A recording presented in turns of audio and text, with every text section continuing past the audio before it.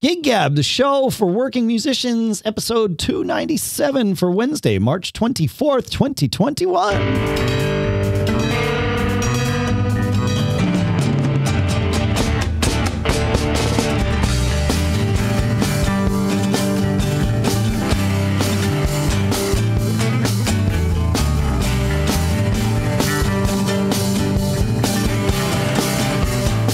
Greetings, folks, and welcome to the Gig Gab. I almost said the other one of the other podcasts I do. I don't know why, Paul. Maybe it's been a focus day. It's been a busy week. This is Gig Gab. For those of you that already knew that, I'm catching up here. I'll get there by the end. I'm sure. We're the show by, for, and about working musicians. And here in Durham, New Hampshire, as far as I'm aware, I'm Dave Hamilton. Here, absolutely, in Napomo, California, is Paul Kent. I'm glad one of us is sure about this. I'm sure. Hey, man, we did another thing together. It took a long time, this one, and I am squarely at fault for dragging our feet on this thing that we did with the Macworld All-Star Band. We did an in situ rendition of "Take Me to the River," and it is out now. I blame COVID,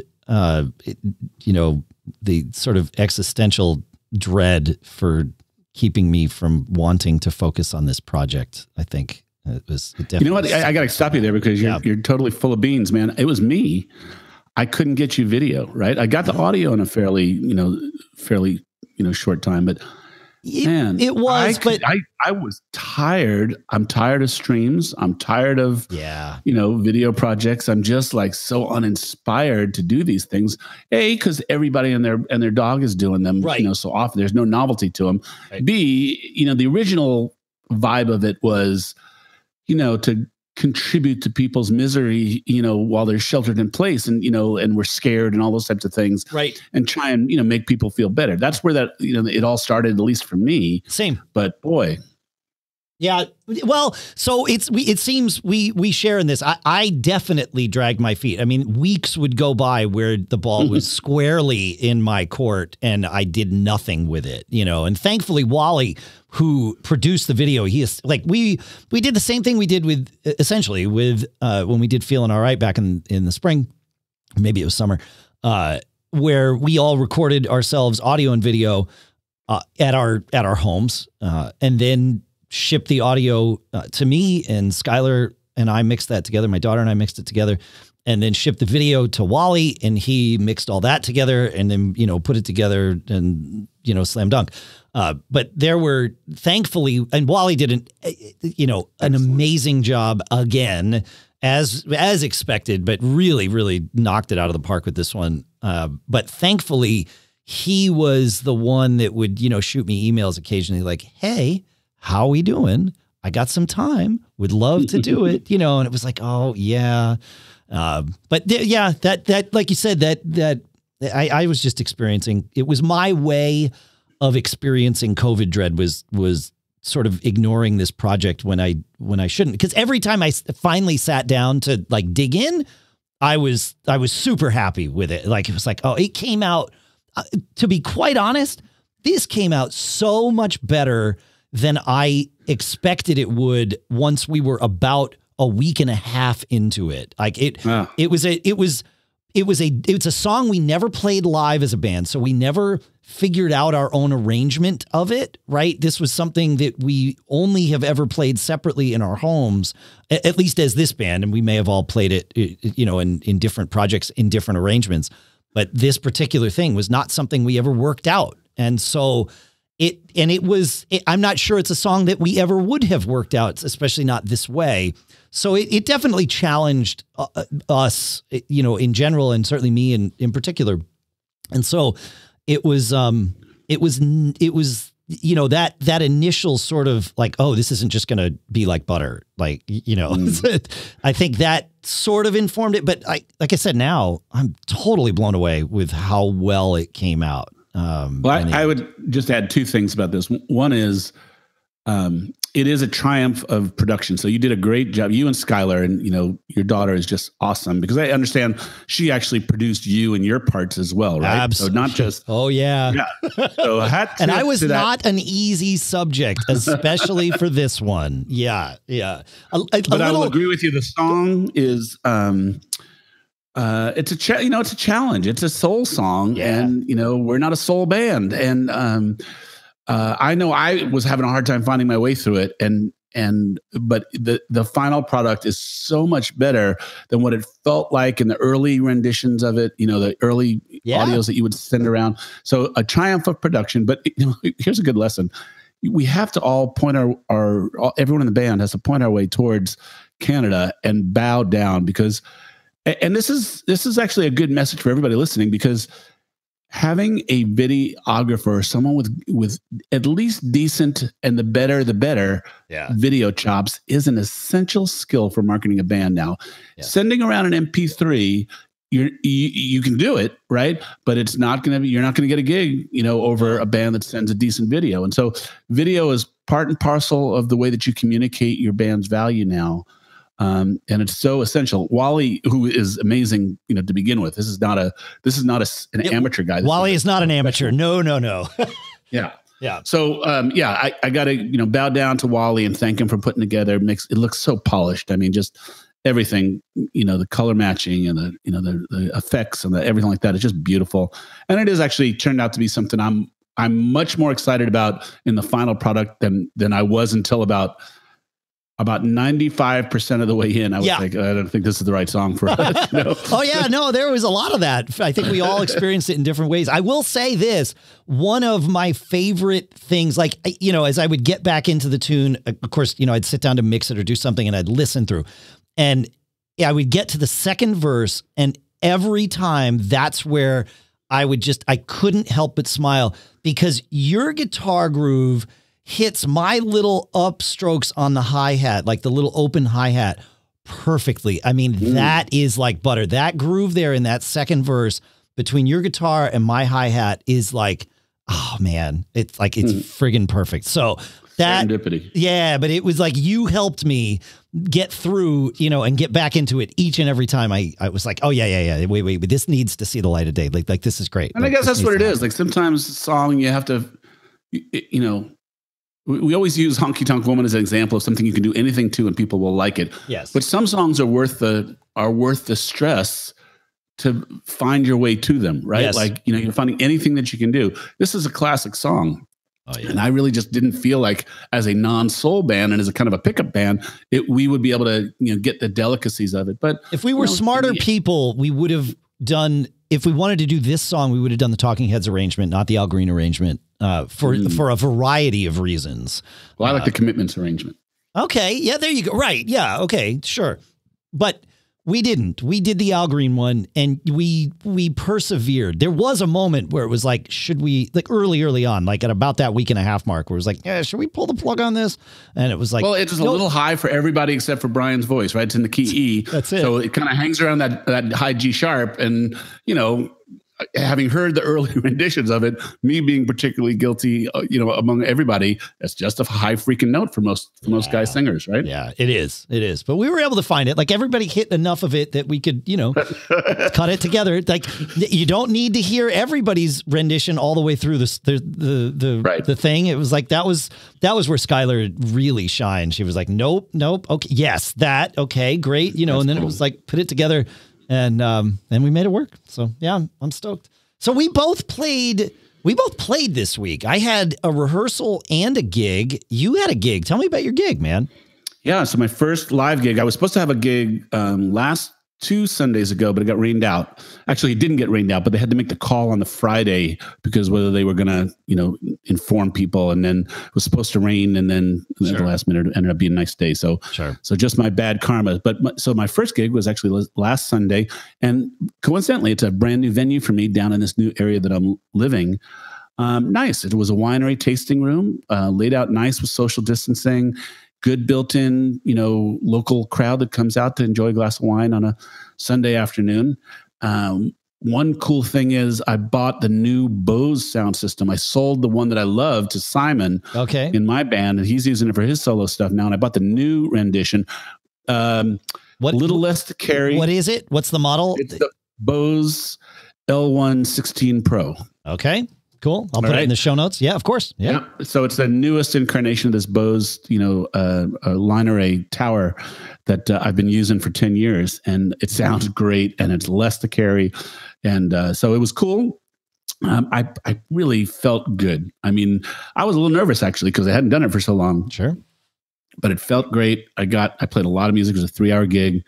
One interesting thing about this, well, again, my first gig down in this new area, tipping is an interesting thing, right? So these solo gigs, the goal is to go about 50-50 guaranteed pay and tips. That to me is a good outcome mostly. If I take a gig that's below my rate, it's because I expect it to be a great tipping gig. But this is my first one. I don't really have any experience, and people tipped a lot lower, and I was surprised. And so I haven't had to think about this before, about how to stimulate tipping. And it got me thinking, it's a good topic for you and I. Like, how often during a show do you talk about tips? I usually say at the, like when I, maybe when I'm about to take a break or one other time, hey, if you like what I'm doing, there's a happiness receptacle up here. Sure. Right. And that's about all that I do. I got a good tip from Simon, a good lesson from Simon. He actually puts a sign. I think he mostly does tips into his guitar case, but I have like a little, like a jar type of thing, and a sign with a Venmo QR code. So, a lot more people can just scan. But I don't know. Do you have any ideas? Bands typically, especially if we're playing a place with a cover charge or a ticket price, you're not taking tips. But in those places where you take a freebie gig or a pro bono gig or have your reasons, and you do want to ask for tips, either way, either for solo duo performers or for bands, you have any thoughts on what the best practices are for stimulating tipping? Well, I think it's important to note that you came from an area that is one of the most affluent areas in the country. Okay. No. I think you're going through an expectation resetting process. Because to get 50-50 on tips versus a guarantee that's a special effort. Certainly around here. And you can do it. And I know people that do it regularly, like my friend Matt Langley. He is a human song machine. He's the one that remembers everything. He can just play whatever song he's ever heard once on the radio. He can fake his way through it. And so he, to stimulate tips, he does a basically all request night. If nobody's requesting anything, he's got a catalog in his head that he can just, rattle off and play as many hours as he needs to. But he really focuses on the request thing, and that brings in the tips. He's also a decent piano player. And again, because of this savant knowledge that he does a dueling pianos gig. Those gigs, I don't even think they get a guarantee. And if they do, it's dwarfed by the tips, but that's the whole dueling pianos concept, right? So I think if your gig is built to be a tipping oriented thing, and that's part and parcel of the interaction with the crowd, then you will make the tipping thing work. Otherwise, it's a tough row to hoe. One thing to do. And I notice Amanda does this, Amanda Dane, who I have played with a bunch and hope to actually, looks like we'll be playing a lot more together this summer, which I'm excited about. But she was always really good. She had business cards made up that were just basically, cards with a picture of, like, I think it was just her on it with, her website where you could get her schedule and that sort of thing. But she would put them on a stool or something, a little table next to her tip jar. And so she would always say, you can, if you like the band, you can come up and get a card next to the tip jar. So she wasn't always pushing the tip jar, but she was always mentioning the tip jar. And it was like, I would watch this happen, and it was like, oh, this is really smart, because you're giving something away, but there's the tip jar when someone comes up to get it, right? And so you could sort of do the same thing with maybe stickers, which are pretty cheap to make. Like they're probably not all that much more expensive to make than business cards. And now, oh, there's stickers up here. If you want a sticker, come get one. They're next to the tip jar. And so having that sort of, to treat a business card like a loss leader is a little bit disingenuous, but thinking of it that way, like having something that people can do, or just a reason to reference the tip jar, would be, I think is a great idea, because you've got it. You can't just do it a couple times a set. It needs to be, every other song kind of thing in order for that mind share to there's a tip permeate. There is a tip jar, right? Yeah, exactly.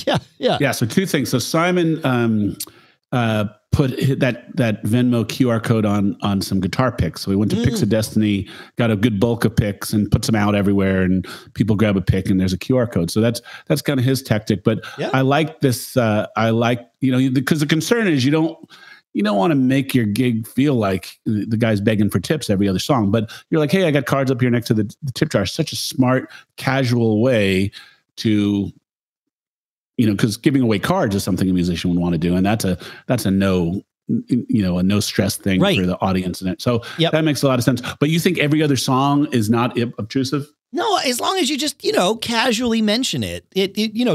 Don't take 2 minutes between each, every other song, but, a literally 5-second mention, oh, thanks so much. I'm glad you appreciate it. I got cards up here next to the tip jar. The next tune we're doing is, whatever, just keep it casual, but keep it top of mind. I think I like that. That's a big part of it, because as people are drinking throughout the night, they're going to get more generous. It's simply how it works, especially if you're entertaining them. And then you can always joke around about it. The people that say, oh, play, Sweet Home Alabama. Well, that costs $20, or whatever it is, and you can joke about it. And if you can joke about it in a genuine and not entirely awkward way, that can be really helpful. If everybody feels like they're in on the joke about the tip jar, then they're more comfortable with the tip jar. Yeah. And then there's, it probably needs not be said, but put a few dollars in the tip jar to start. No, right. Yeah. I know. Yeah. I know you know that, but just while we're sharing tip jar 101 here, like that is literally tip jar 101, Go change $10 at the bar for 10 singles and put those 10 singles in that tip jar so that it put looks the 10. That's right. Yeah. Float that at the top. That's right. I would love to hear from Gig Gab listeners. Mike Mendoza, our sax guy, he has when he does a solo thing, he puts out a sign that says "feeling tipsy." So he tries to be clever. Yeah. I've seen people put out 2 jars and just say, which fund do you want to donate to? We can tar and feather Ted Cruz, or we can, they make a kind of a game out of it. Yeah. And so I would love to hear what clever things people do. Chocolate or vanilla, favorite ice cream flavor. Yeah. Right. It's a poll or something like that. Yep. So, yeah. Or which song do you want me to end the set with? You want this or this? And now, there you go. Right? Like anything. Love it. Making it part of the show. Yeah. Yeah, it's good. All right. Well, so we had our first bitter pill. Oh, wait. Before I do that, you asked everybody to send in their ideas, and I put it in the show notes to email feedback@giggabpodcast.com, but we didn't say to email feedback@giggabpodcast.com. So please, if you have any thoughts to answer Paul's question, feedback@giggabpodcast.com. Thank you. You're welcome. And sorry about the oversight. So yeah, we had our first, but I'm excited. We had our first bitter pill rehearsal on Sunday. Yes, Sunday. Indoors, outdoors? Outdoors. About, depending on how you kind of cut the mustard, half of us in the band are vaccinated and half of us are not yet vaccinated. And so it was... so we all kept our distance from one another. We were about, 6 feet apart outside. We all know what each other's up to. And there was, the trust conversation. There was not the testing, that would normally have happened, especially if we were indoors or anything like that. Some of us are tested regularly. Some of us are not. But you know, we all felt okay with it, and it was fantastic. Really nice to get together. It was actually really fun. One moment we were spending a lot of time working on new songs. We actually have a show that we are going to be putting on next spring of 2022, a theatrical performance. And I'm not sure how much I'm supposed to share about it, so I'm not going to. I think I could probably share just about everything, but I will hold back. Oh no, I think it's out there. It's a children's show, but a very, very dark children's show. But it'll be the band and you know, a handful of actors, both children and not children. But so we were working on some new songs that some of them were, you know, sort of geared towards that. And some of them were just new songs that, you know, Emily or Billy, I think it was just Emily and Billy who had brought songs, but we, you know, certainly the two of them. And so we're just working on new songs and which is great. I mean, it like that whole process of having somebody bring a song in, you know, you sort of stumble through it, you feel your way, you start singing a little bit of harmonies, you know, to try and find what would work, what's not going to work, experimenting with it. Like just, you know, that not to call it a blank slate, because certainly somebody's coming in with a fairly well-formed, you know, structure for a song, but just, you know, that freedom where it has not yet been arranged, and just being able to kind of play with it and try different ideas. We're doing a lot of that. And it's so much fun. I really love that part of being in an original band. And so we were doing a lot of that. And our guitar player, John, was supposed to have been away this weekend. I did not realize his trip was canceled, but he had a bunch of work stuff. He's a realtor. And so weekends tend to be busy when he's around. And he showed up. And he's like, I only have, you know, I can only be here for a few minutes. I can't really play, but I just wanted to say hey. And, you know, so he did. He checked in and he said hey. And we had a friend of the band, a very close friend of the band, this guy, Todd Hunter, who is a filmmaker as well as simply being a friend. And he's documenting this whole thing, the process of creating this theatrical performance that will be next spring. And since this really was our first rehearsal since we knew that this was happening, he came and he was filming. And I think the film will be very cool in the end. But he captured some really nice moments. There's a moment of us sort of, you know, stumbling through one of Emily's songs. And then, you know, John was like, I can't really stay. And I think it was Todd, but it was someone who said, but you could play one song with us. And he was like, oh, yeah, I could. He got super excited. He grabbed a guitar off the ground or whatever it was. And we tried to decide, you know, we were trying to decide what should we play. I was like, well, let's play this song, Whiskey, Oxy, and a Couple of Perks, which is it's actually a song that was originally in that show, The Brecktones, that I did with Billy. And it's the one that, as Bitter Pill, we often open shows with. So we're pretty used to playing it fairly cold. And, man, it took us about halfway through the first verse, and then it was just like everything locked in, and it was like, oh, right. Yep, we can do this. Okay, good. Great. Well, you know, I was telling you last week that we're getting ready to have a conversation, a band meeting about Ready to Go In. I'm guessing that muscle memory will be 75 to 80% for a lot of this stuff, right? And my biggest thing is the vibe going to be there. And, you know, people have shared, you know, you guys are going to be so happy to just be back together. That will carry, even, you know, smudge over any mistakes that people are going to make.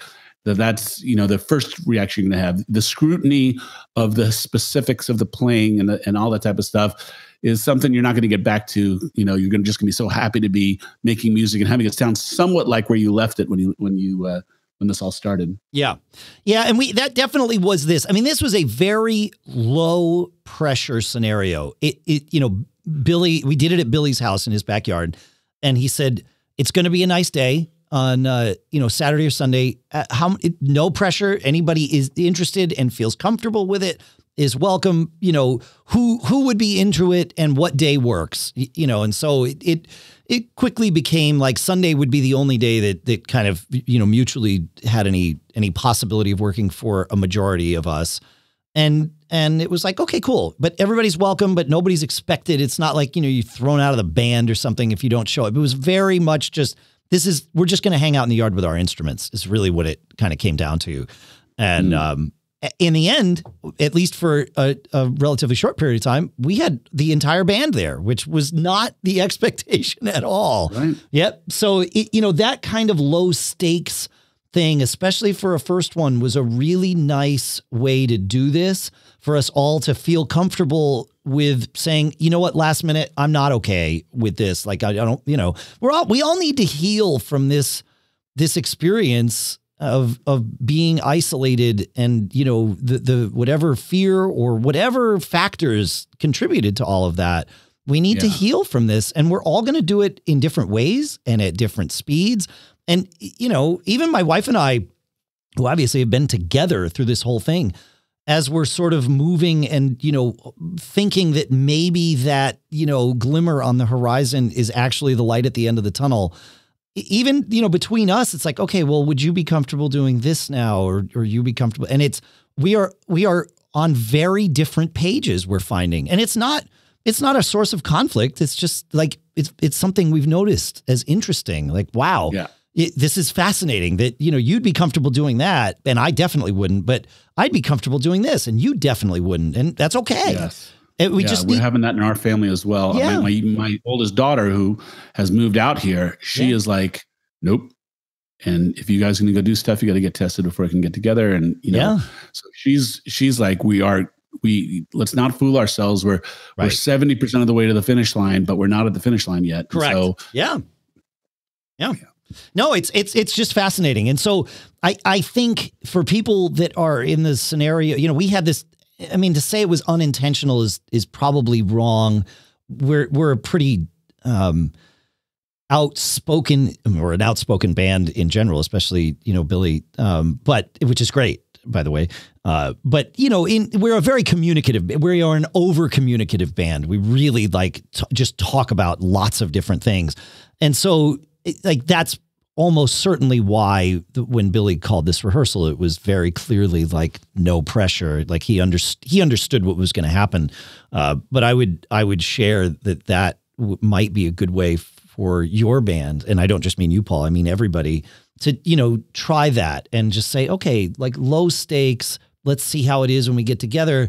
Because if there's no pressure, some people might think, okay, I would have, if I had to make the call, when somebody asked, I would have said no. But as the more I've thought about it, like, well, you know what, I might show up for 20 minutes, but I might be over there a little bit and just see how it is. And you got to, we all have to decide what's comfortable, and that's okay. Yeah. I played last Wednesday night. I played a youth cabaret at the theater where I played, a bunch of different things. My friend Julius, who I hadn't played with in probably a year and a half, called me and he said, I've been a counselor at this youth camp that's been doing, this theater camp that's kind of doing this thing. And we're putting together a cabaret, a rock and roll cabaret. He's like, we were just going to do it with piano and them. He's like, but if I can have a band, like that'd be really cool for the kids. And I was available. I did not realize that it was the same week as South by Southwest. If I did, I would have said no, and I'm really glad I didn't. It made for a crazy week, and I want to talk a little bit about what I saw at South. I mean, I attended South by Southwest remotely, obviously, or perhaps not obviously, but that's what I did because that's how it was this year. There was no on-site, and so it made things a little bit nuts. But I'm glad I did it. So. I kept emailing him. I'm like, hey man, what are the songs that we need to learn for this? And the gig was Wednesday night and rehearsal was Tuesday night. And Monday at about 11 a.m., I got the list of songs. And I was like, okay, well, I know maybe, a third of these, and the rest of these I need to learn before rehearsal. And so, we did our thing and we got together and it was fine. And there were a couple of songs at rehearsal we had, there were some songs that the band wasn't playing on, and then the rest of them the band was. And there were two songs that were miscategorized that it was like not band. And then during rehearsal, we realized, oh no, it is band. So he sort of coached us through those. And one of them, for whatever reason, got a lot more of our mind share than the other. And by the end of rehearsal, we had forgotten that there were two songs that were miscategorized. We were really focused on one. So as we were leaving, he's like, don't forget, make sure you listen to that tune. And I'm like, yep, I got it. I'll chart it. I'll show up. No problem. So we get to the gig Wednesday night. Full house, of course, because people are coming to see their kids. At full socially distanced house. The theater would normally hold about 250 people. I'll say there were 71 people or something in there. So, you know, socially distanced. But it was super nice to have like a extremely appreciative crowd to play for. It had been a long time, probably since that Bitter Pill gig that we did outside in September. Mm-hmm. So that part was, I mean, I know they weren't, I mean, they were appreciative of us as the band being there to back up their kids, but obviously they were there, you know, to see their kids, which is great. And so we get through the first set of the gig, and then it was interesting. Backstage, we were talking about something and different ways to approach songs. And somebody said, well, some songs you can just like play live like you're a live band, and other songs you have to really like think like you're in the studio. And I said, yeah, you know, Kelly Clarkson tunes are that latter thing for me. I always feel like whenever I play Clarkson's tunes, I gotta think like I'm in the studio. And everybody was like, yeah, something in the back of my head is like, Kelly Clarkson, why should I be worried about that? Whatever. Like, you know, it's fine. And so we go out on stage for the second set, and you know, we're, I don't know, about 3 or 4 songs in, and I look and I'm like, oh, that's right. There's a Kelly Clarkson tune. I'm like, I don't have that charted. So I lean over to Julius. I'm like, hey man, like you just play that song alone, right? He's like, no, that's like full on rock. And I'm like, yeah. He's like, oh crap. And I'm like, yeah. And he says, okay, verses, closed hi-hat, choruses, open hi-hat. And I'm like, okay. I said, here we go. I said, wait, is there a break right before each chorus? He's like, yep. And I'm like, I'm on you like glue. And so, and then it was like, and then we counted the song in. Like, it was just, and it went fine. You know, it was great. I mean, he and I have played together a bunch. We trust each other. He also is a drummer at some level, which means he knows how to talk to like efficiently communicate, you know, the way you would think about drums. Yeah. Yeah. Really helpful, especially, you know, in that panicked 25 seconds we had. But yeah, it went fine. It was great. And we had some really nice moments. Our bass player, Miles, man, such a monster. And we wound up playing I Wish, the Stevie Wonder tune. And it was like butter. I mean, I could have stayed in that groove all night. It was so good. So, it was fun. I miss it so much. Right. Yeah, that was it. It's like I missed it. Yeah, exactly. So a couple of weeks ago, I sat in that when I had that gig rained out. Yeah. I was in town, and Simon invited me to sit in with him. And Russ has been doing kind of cajon. Yeah. You know, really stripped down small kit. Yeah. And then another friend of ours who was a bass player was there and sat in, and it was like, oh my gosh, I'm hearing all these sounds that I haven't heard to the left of me and to the right of me in a long time. So we were playing acoustic guitar, so we weren't really digging in that much. But sure. It was nice to feel a groove. Yes. Just to feel music, you know, shaping the atmosphere was just awesome. Yeah, it's good to feel it. Yeah, exactly. Yeah. Exactly. Yeah. So, hey, I got a story. Okay. All right. I want to make sure I talk a little bit about some of these South by Southwest sessions, but I'll save the movies for next week, folks. So you want to do your stuff first? Or you want to? Yeah, sure. Yeah. No, I think these are the little lessons that I learned. So I attended, as I said, I attended South by Southwest last week, and there's 3 parts of South by Southwest that exist for me when or are a focus for me. One are, you know, seeing bands play. They did some of that with live streaming. To be perfectly honest, it wasn't, it was tough to really get into it. These bands they didn't set the bands up in any way to be able to be interactive with people. And they were just playing through their sets, you know, in whatever, their garage or their house or a studio somewhere or whatever it was. I mean, they all looked fine, but without the interactivity, it was tough. So anyway, I watched a couple of bands, but it's really unfair to even talk about them by name, because it's not how they would normally be.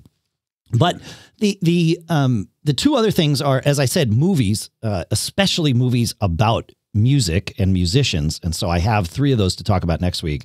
And then the third is sessions, where, you know, you go and you see people speak. And so there were 3 sessions. There were many sessions I attended from my desk, which is an awful place to attend a session, because you got your email right there, and, you know, you can sort of lose sight on things. But there was one that was a panel of people. And the name of the session was, we want live shows again, concerts in a post-COVID world.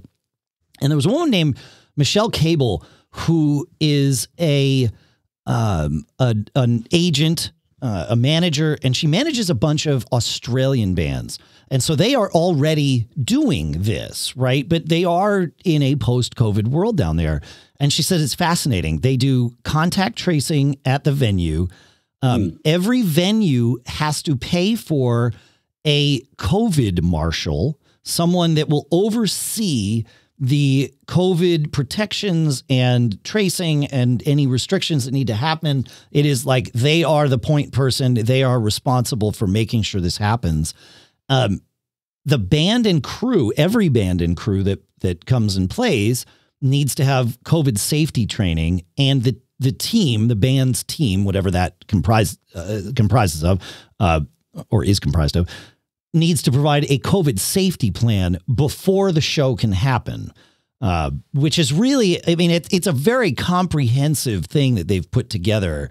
You know, with everybody is coordinated on this. You know, some of the speculation, of course, was that doing that on a national or maybe even state level in the U.S., you know, codifying that will be tough, but probably up to artists and venues and, of course, their patrons to decide what they're comfortable with and how that's going to work, I think, as things go forward. That is so interesting. Yeah, again, you know, we're not on the same page about so much of this stuff here in this country, and so it'll be hard. But when you hear something like that, you know, my wife's best friend lives in Melbourne, Australia, and I think they had like 15 cases, and they shut stuff down. I mean, they, you know, and you're like, well, you know, are they smarter than us? Are they less civil liberties, you know, than us? You know, what is the deal and what is the right path? You know, we don't want to politicize the conversation, but I mean, I think clearly other places have a different perspective of how to, you know, or maybe it's a different type of unity that their cultures have, and you know that there's more trust in government or whatever it may be. But you wonder, I mean, I hear that. I mean, like, I have a friend who's in New Zealand.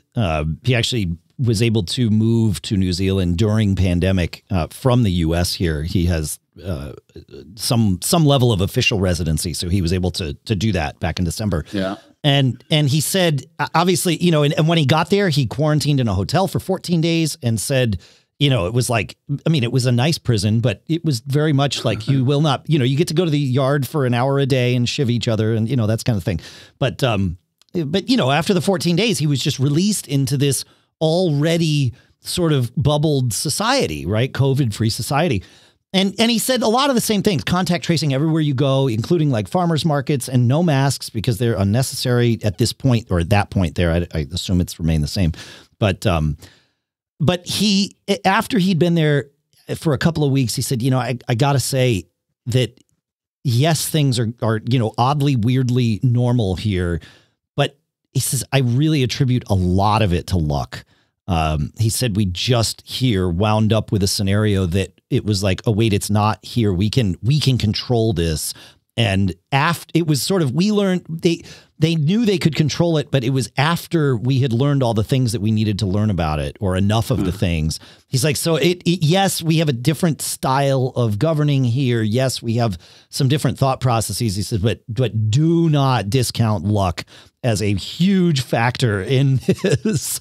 I hear about luck, but I also hear about right. But I also hear about shutdowns after 15 cases. Correct. I mean, correct. Yeah. Well, they're very proud of it now, right? They're very proud of, like, this is, you know, to your point, this is now a national, you know, a source of national pride that we can control this. Watch us do it. Right. So they're all in it together.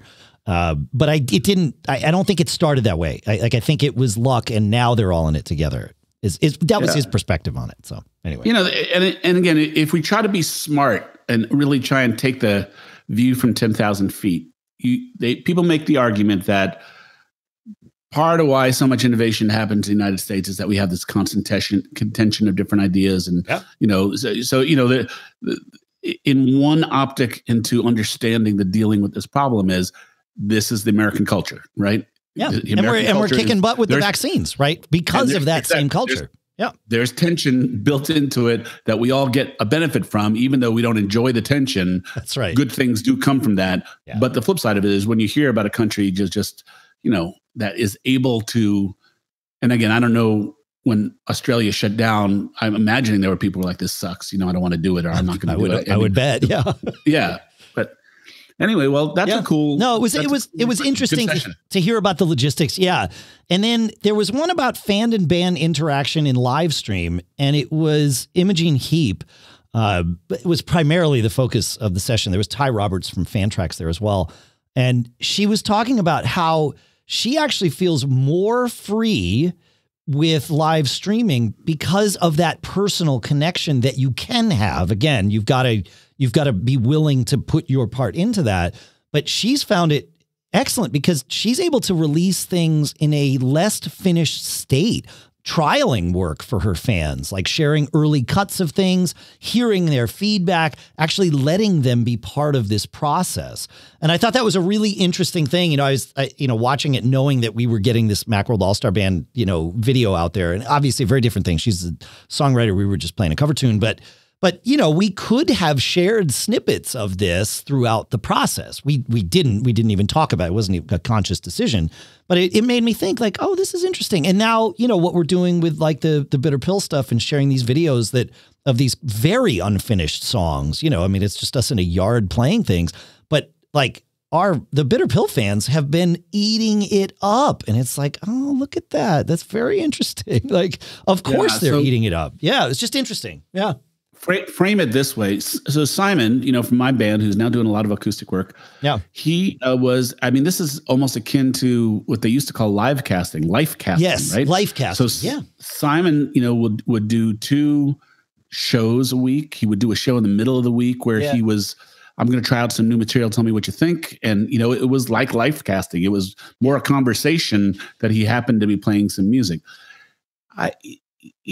Here's an interesting thing. Is music good for that? Or if you're going to put a lot of work into, like I would have been in a bad way if we would have shared an early version of that Take Me to the River. Right. I would have been like, oh, this doesn't represent me very well. I'm sure. Not, well, that's the point. Right? It's not a polished representation of us. What should music be? I mean, is that kind of, this is not that far from the conversation about should you have an iPad on stage? Like, is the professional presentation of music something that needs to be taken serious at all times? And you don't lower the bar, because if you lower the bar, the people who don't charge money for it can kind of step right into that. What is the difference then? I mean, can you see all the different shades of gray? Like, I can. I guess I zoom out on it and I say, the point of this is to entertain and engage people. And if that works to entertain and engage, take it this way, right? When, you're in the middle of a gig and somebody requests a song that you don't know, but the vibe in the room is a very, trusting vibe. You've got that rapport with the crowd going. And so you try it, right? And everybody in the room is totally into it because it's something that you don't like, that they're in on the joke, right?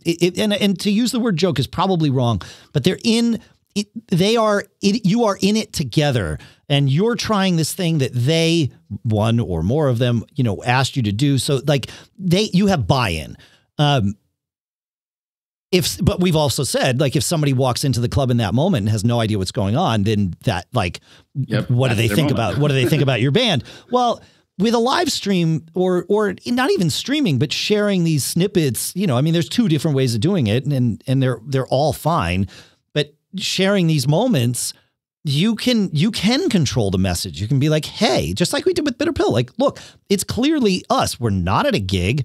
This is a brand new song, like one guy, or even the song that's not brand new, the one that we played a bunch, there's John, like literally like kneeling on the ground, holding this guitar and just playing.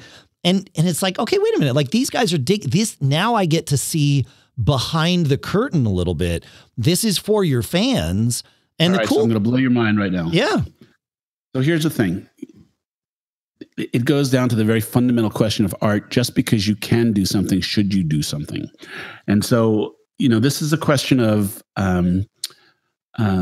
is it better to, like we live in a reality TV society, right? Exactly. Is that good for us? Even though we can see what people do in their private minutes and, all those types of things, and the voyeuristic tendencies that human beings have, of course, you're going to get positive feedback of that. Right. But is the net of that, if everybody is putting out half-baked music, have you lowered the bar of the art so far that now it's kind of like, It depends on what you, again, I think so here's the answer. There is no universal answer for this. You have to decide, is this right for you? And what I'm hearing, and I could have, you and I know each other very well.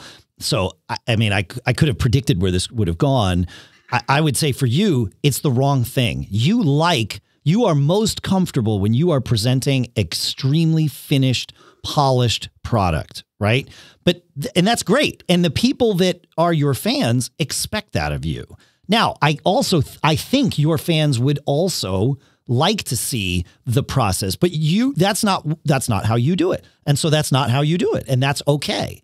But for a band like Bitter Pill, it absolutely makes sense that to show the fans this little snippet of like, yeah, look, here's what we can do. And we are all comfortable showing that. And it's okay. Like there is no universal right or wrong thing to go with here. You have to go with what is your art? And if for you art is final finished product, then that's your art. With Bitter Pill, it's like that's one aspect of our art, but the other is the creation of it and what happens in the moment. And so we'll share that too. So my reflection on that is, you guys are good. And so your unfinished art is going to be interesting and useful. I like to think so. Yes. Some may disagree.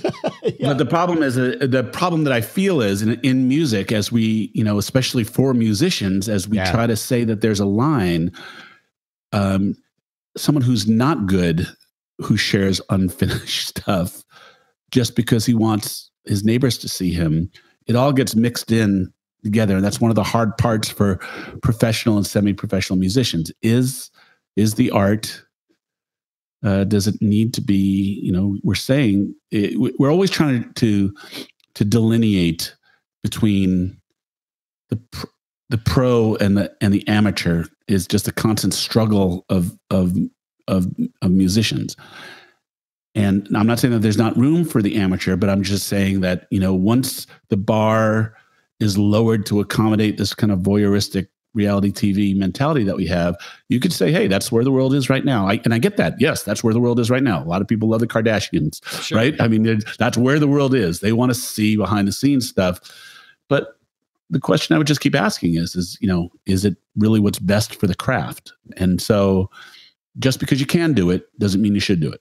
Yeah, I guess so. I mean, we are learning more about human interaction, and social media has taught us a lot of that. As a podcaster, I learned a lot of, I'm teaching this UNH class, the business of podcasting. And we were talking about, we've picked our topic for the season, and it's travel. And, the class sort of picked this. And as we were picking topics, one person was like, well, wait a minute. I don't have a lot of money. I don't have a lot of experience traveling. I know where I'd like to go, but that doesn't give me what justification do I have to go and be a podcaster telling people about travel? And I had to stop him and say, okay, well, that's a great question. However, in order to engage with an audience, you don't want to be so far above them that you're unrelatable. I said, what you just shared with me is super relatable to literally every person on this campus, right?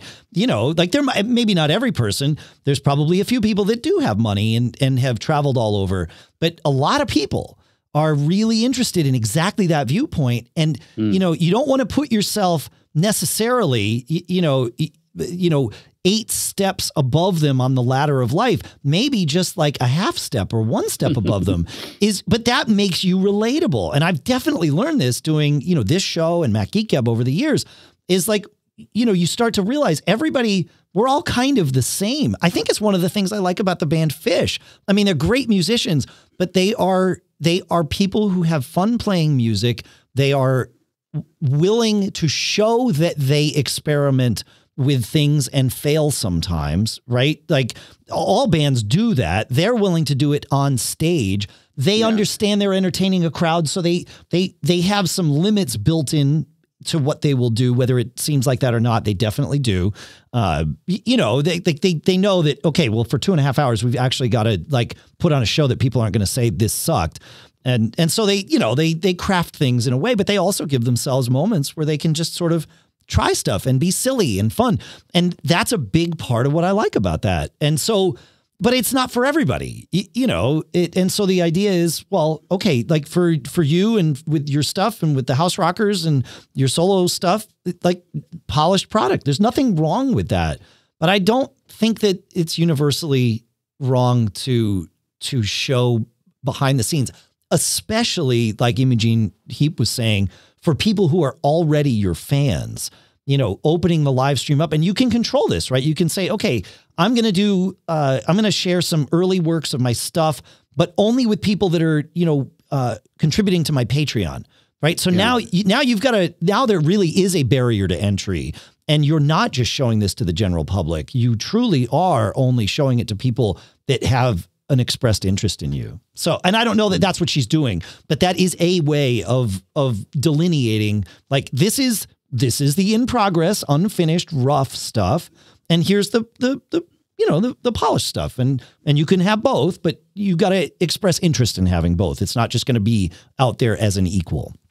Maybe that's a way to do it. I don't know. You know, fair enough. I don't know. One last thought was from Wille Nelson, who did a session with Andy Langer, who's a longtime music reporter.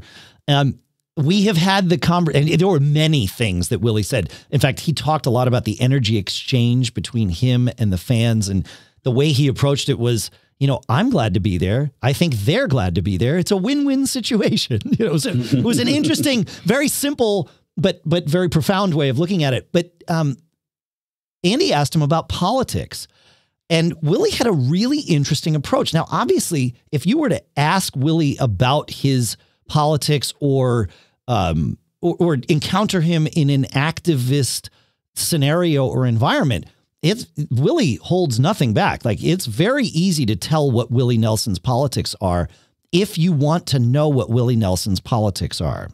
But he says when he's on stage, he doesn't include politics in his show. He says, whatever people want to be is cool with me. You know, I'm here on stage. I'm me. My band is my band. My crowd is my crowd, and it's okay. Like, we're here for the music. Like he said, he's glad to be there. He assumes the crowd's glad to be there. Otherwise they wouldn't, but he doesn't preach from the stage. And I very much appreciated that level of wisdom from him. It took me by surprise, but it clearly is something that he has crafted over his life and his career. But I thought it was it really resonated with me. I realize there's some people that, you know, feel very differently about bringing politics to the stage, but I thought that was interesting about Wille, because he's, you know, obviously a very politically active person, but not in the show. I wonder if it'll change. I mean, I would say that I don't have a problem with it. The artists that I like, I tend to like the artists where, you know, I see their songs as optics into their amazing minds. Mm-hmm. And if their mind is, you know, has politics on it, you know, that's part of what I'm buying into when I like an artist. And I can't think of any artists whose politics I'm polar opposite with, but I still enjoy their art. I'd have to think about that. But well, it may be true, but you don't know it if they aren't infusing their politics into their art. Right. I guess my point is when the artists that I like bring politics on stage, it doesn't turn me off, but I am keenly aware that it turns a lot of people, you know, very far off. I don't even like it. I personally, I find no place for it. And if I'm going to see a band, I don't even like it if they agree with me. Now, I say that fully aware that literally every Bitter Pill show is fronted by Billy and Emily Butler, and they are very happy to talk about their politics on stage. They talk about their politics everywhere. It's not like it's only on stage, but it definitely comes out. It's not usually, it's not the dominant message of the show. But it is the message of the show. I mean, the music, politics are infused into Billy and Emily's music in a huge way. Like you can't extract them. So, and I'm fine with that. The crowd's okay with it. I'm fine with it. Like, yeah.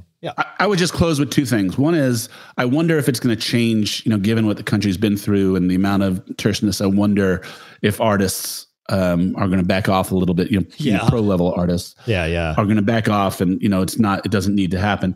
Maybe could go the other way. The other thought is, I've never seen Billy, but I've also never seen an amateur, a weekend warrior band that tries to politicize or take promote their social stands, have it come off well. I've never, you just don't have the gravitas. You just don't have the buy-in from the audience that your opinion matters that much. So, for the people listening to this, I don't, you may say it because you feel it's part of your art. I guess, that's up to you. I will just say I've never seen it happen successfully where, I've heard that, like, we all need to be good to each other. Everybody loves each other. That type of stuff goes over well. Sure. But, when you hear, F in Guantanamo Bay, I've never heard a weekend warrior band, semi-pro band, try and take a political stance on something and have it work. It works for Billy. But you have to understand, Billy to call him an amateur is absolutely the wrong word. He is a world-class professional actor. There you go. In addition to being a world-class professional musician and world-class professional songwriter. So be that before you do that. Right. Yeah. You got to be good at, you have to be good at delivering.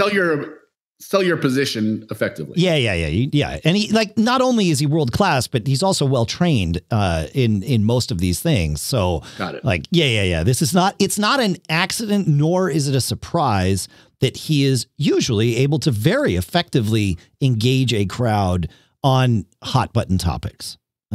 He's really good at it. In fact, it's every show is a masterclass. It's sort of, that's cool. I guess maybe that's why I like it, because he's so good at it. I think, if it were Fling, no offense to the guys in Fling, but if any of them started preaching about politics, I can't imagine that it would end in anything other than utter disaster. And I say that, to support your point. Like, most of us are just bad at this. And if you disagree, take a look at Facebook every now and then, and maybe you'll change your mind. I agree. Yeah. Good point. I cut you off. Do you want to save that for next episode, or do you have a thing you want to share for this episode? No, I think I got enough to say about this other thing. We should put it off to the next episode. Great. So let's hold it on. But I do have one other thing I want to share. So, my drummer is Russ. You've met Russ, great guy. Russ was in a band for 50 years called Sage that was legendary here in the Bay Area. I mean, they were, one of the first horn bands, Sure. Back in the day when you could be a cover band, there was a traveling circuit, and Russ was a professional musician on that circuit. So Sage, amazing, legendary band founded by Russ and his brother Frank. They had a wonderful lead singer. He was in the band 2 or 3 times over the course of the 50 years. His name was Lou Soliz, and Lou passed away recently. And so I just want to take a moment, rest in peace, Lou. Condolences to his friends and fans and family. And just going to think about Lou a little bit this week. Great musician. I'm sorry to hear that. And much love to everybody that knew and loved Lou. That's excellent. I want to make sure I get the spelling of his name right for you. Would you mind spelling that so we have it right? Yeah, I'll get it. Okay. We'll put it in the show notes. Yeah. Perfect. Yeah. Awesome. Thank you for that. And again, condolences. For sure. All right. Well, a fun episode. We went all over the place this week. It's good. And we have lots of places to go going forward too. I want to talk about the 3 movies that I'm going to talk about next time are the Demi Lovato Dancing with the Devil movie, Tom Petty, Somewhere You Feel Free, and of course the Under the Volcano movie about the Air Studios Montserrat, which was really fantastic, but we'll share all that kind of going on. So do you have anything else, man? Are we good? I would just say always be performing. Other than that, we're good. I like it. It's a good thing, man. Yeah. Have a good week, folks. We'll see you next time.